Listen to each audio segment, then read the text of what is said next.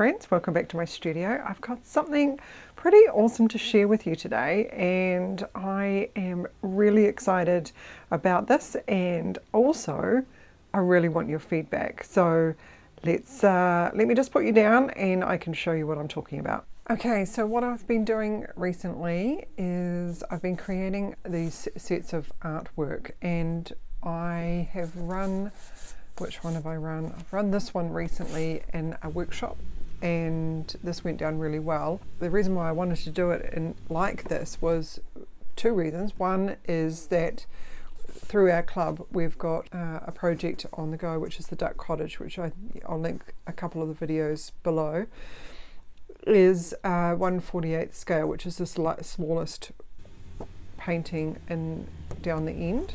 And this one here is more sort of a large 1/12, maybe 1/6, 1/12, 1/24, 1/48. So I've been painting a few of these. I've got this one, which is a set of flowers, and then I've got this one, which is a tree house and with a tree. I've got a couple of landscape ones that I've also done as well. So I've got 5 of these done already. And so what I wanted to do was have the ability to be able to put these online in order for anybody who might be interested to be able to purchase them. So I've actually created an Etsy store, so I'll put the link to that in the description below.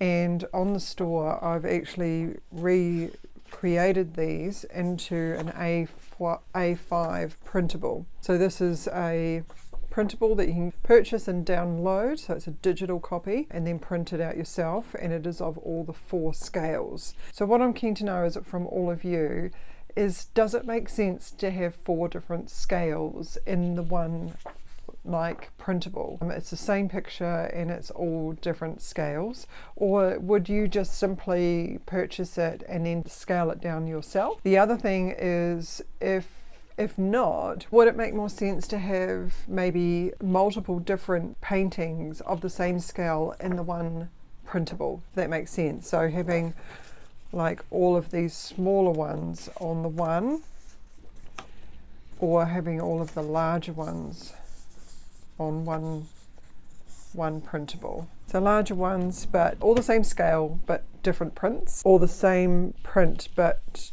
all different scales. Anyway, I'd love to know your feedback. The other thing that I am currently working on is creating these that are already framed. This is a frame that I got, and it does actually come in the four different scales, and so this was another reason why I wanted to do them in this particular size, because they fit this particular frame. And then there is one more, which is the really small one. So I'm thinking of actually selling these as like this, so already framed and painted gold. I've only got gold ones at the moment, but I'm also thinking of painting some in silver, or actually just having them black, because they're just in a black resin, where you can paint them yourself. So you could potentially get a set of frames. So there's this one, there's also this frame, which is more simple. This is one that I designed myself, and so that's got a lot more simpler frame, probably a little bit more, no, it's not really modern, but it's a simpler frame. And then I've also got a much larger frame as well, that I've actually downsized from a file as well. So there's 3 options of frames.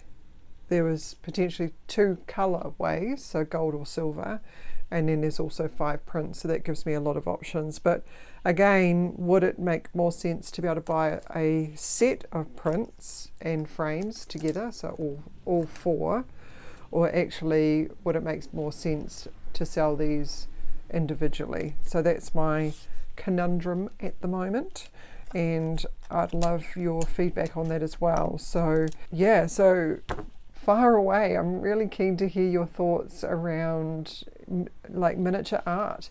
These are all original, they're all painted by me, all painted by hand. So these are actually the originals here, which I'll end up by keeping hold of for now. And then these are the actual prints of them.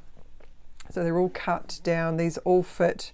So if you bought the frames and the prints, they match. The sizes absolutely match, so all you need to do is cut them out and stick them into the frames.